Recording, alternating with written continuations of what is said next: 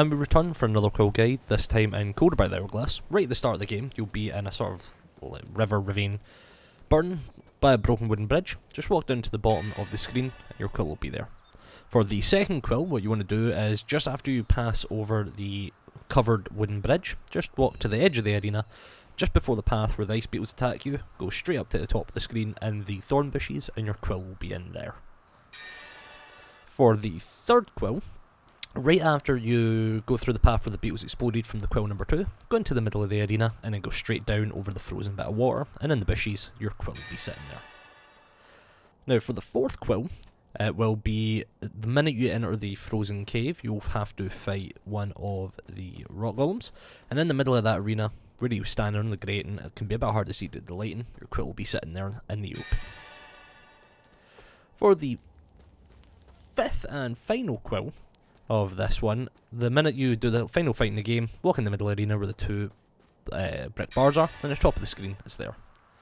Now in Endless Snowbanks, the very first one is right as you reach the first ice slide, stop, don't go down it, turn back around, come close as you can to the screen, and by the frozen waterfall, your quill will be sitting on the precipice. Now for the second quill, right after you slide down the ice slide that we just saw ourselves use for the first one, defeat the exploding beetles and then go left through the open door, and inside this small cave slash den, you'll find your quill in the middle.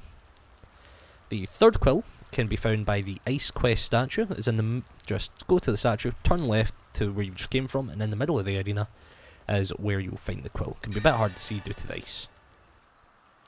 The fourth one is right after the Ice Quest. You'll go up a couple of ellipses and you'll be met by a set of stairs. Go to the left of the stairs by the white tree, and in the nook is where your quill will be.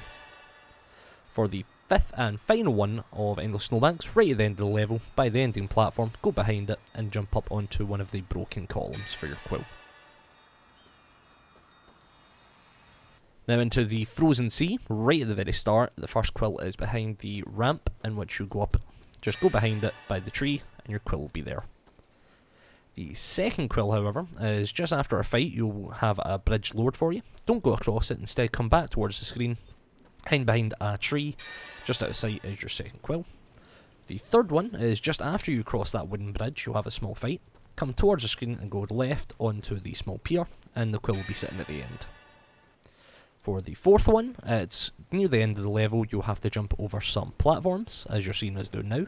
Once you jump over, go straight to the top of the screen, as it will be in the top left of the platform that you land on.